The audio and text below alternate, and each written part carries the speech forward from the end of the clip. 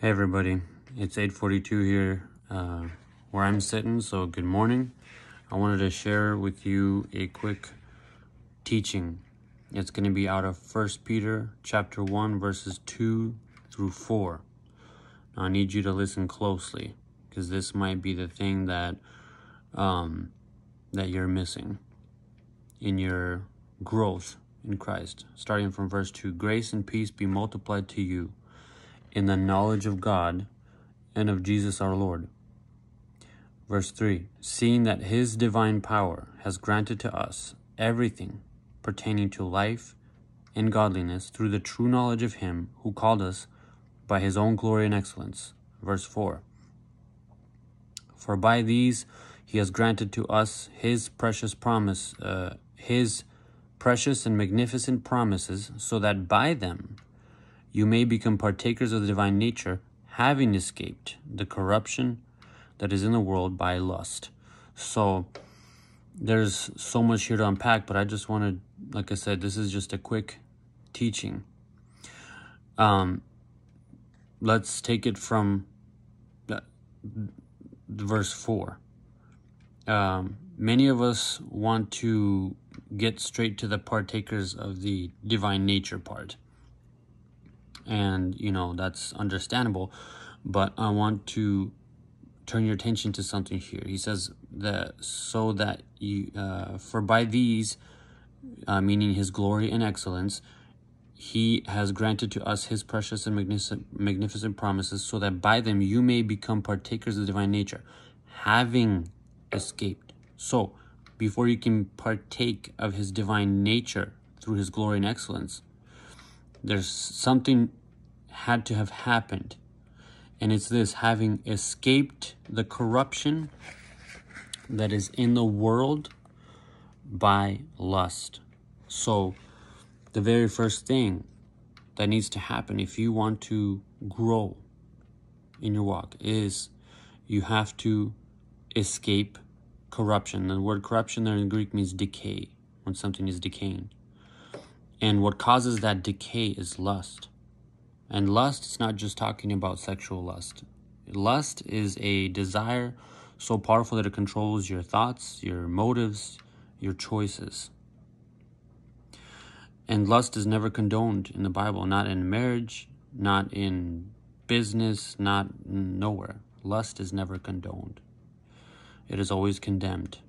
There is a holy desire, but a desire from God does not control you. Lust controls you.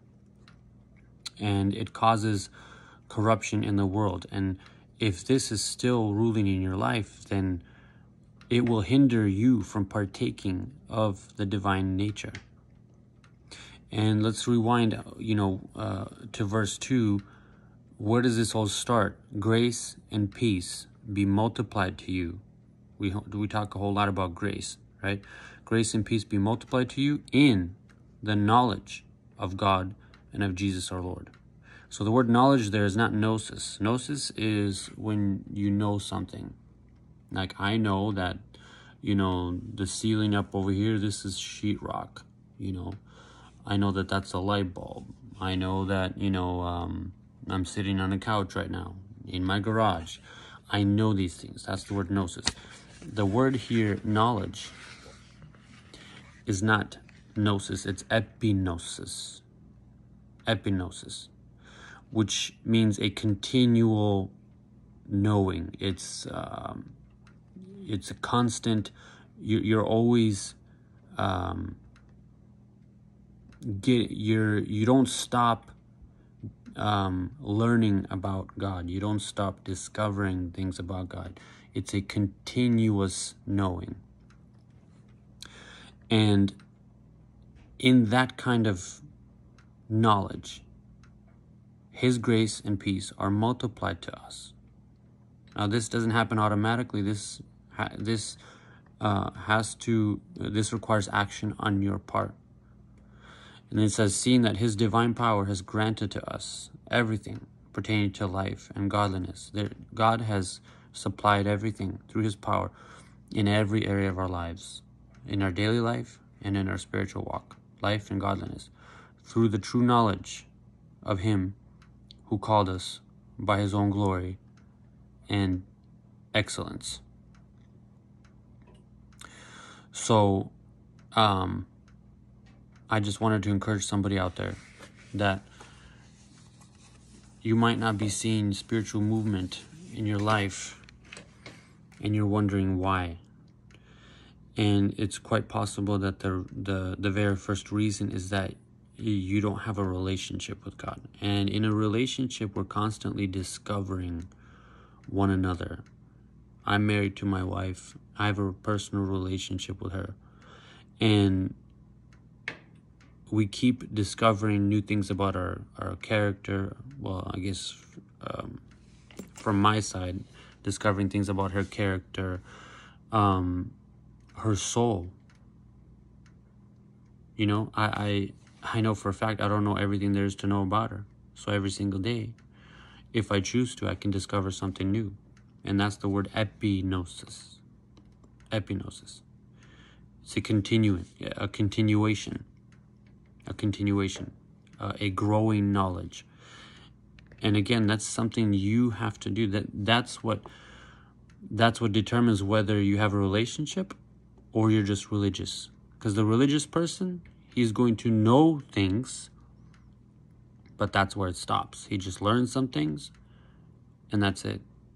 Whereas in a relationship, there's a continuous learning, discovery of God's character, of His will, of His values, everything. You know, and that's going to help you. The more you discover God, the more your eyes will be open to the corruption that's in the world by lust. And you will cry out to God, and He will help you. And through His power, through His glory and excellence, you will escape this corruption that is in the world, and you will start partaking in the divine nature. I wanted to encourage you, brother or sister, wherever you're watching from, start getting to know the God of the universe, your Creator. He loves you so much that His Son died for you. God bless you.